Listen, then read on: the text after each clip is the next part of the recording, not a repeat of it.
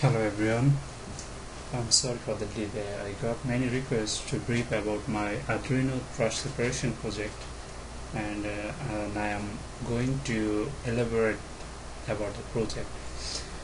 Okay, this is the 3D model of the project, and this is how I assembled all the parts. Now for the project I mainly used captive and metal proximity sensor, and these two will function everything. And for determining the trash volume inside the trash bin I have used IR sensors, but it's totally optional for you. You will be needed 2 metal proximity sensors and 1 captive sensor. Now about the circuit connection, you have to find the brown, blue and the black wire in both metal and captive sensor. The brown is VCC, which will be connected with the 6 to 24 volt. Then the blue will be the ground pin, and black will be the signal input for you. For higher distance sensor it's pretty easier. All you have to remember is YOLO is your signal input. But you have to remember that captive and metal sensors cannot operate with the Arduino's 5 volt power supply. So you have to use a separate power supply, which should be a 6 to 24 volt. Also you have to remember that Arduino input cannot be more than 5 volt. So you have to drop the voltage using some resistors, or you can use a DC to DC converter, that will work fine. And all the grounds must be connected together. It's very important actually. And I will also recommend to give a separate power supply for the servo motors, because if the load is more, the Arduino cannot handle the servo motor. For the logic gate, it's actually pretty simple. If the metal sensor is high, only then the metal trash bin will open, and metal sensor can only detect metal. But you have to remember that captive sensor can detect any object, both metal and the plastic. So for determining the plastic, you have to use 2 sensors. One should be metal sensor, one captive sensor. If the metal sensor is low and the captive sensor is high, that will say that that's a plastic. So using this simple logic you can make this project. And for the code, I will go through the code first. First you have to include some libraries. I have used Arduino Ace and Button Ace.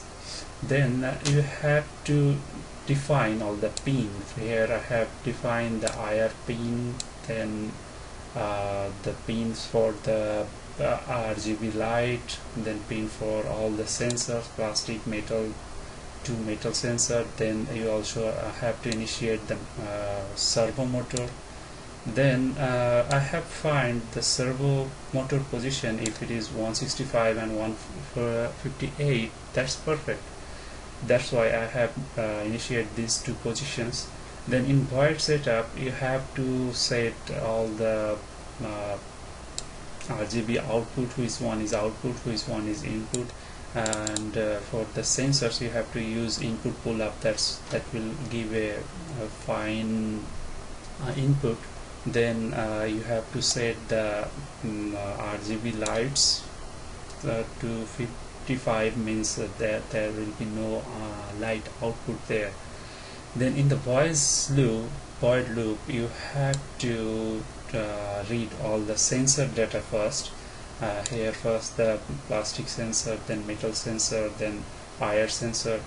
Then what I have done here, the plastic, in the plastic bin I have used this logic. This logic says if the captive sensor, this is captive sensor data, plastic sensor data is equal to 0 and metal sensor is not equal to 1, at the time the servo should open only when the metal sensor is, because it's NPN sensor. When it detects something, it will give you a 0 volt, and for metal sensor it should not be 1. It means it's 0 because it's PNP sensor.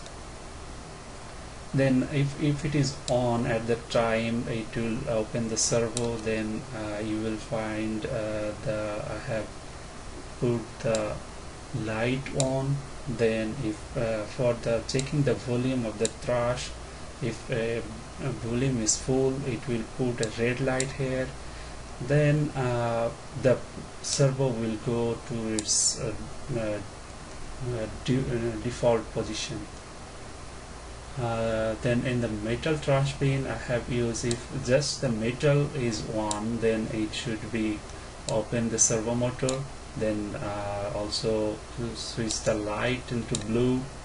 Then I have just initiate also in the metal trash bin. If the volume is full, it should put the red light, and that's all. Then the servo should go to its default position.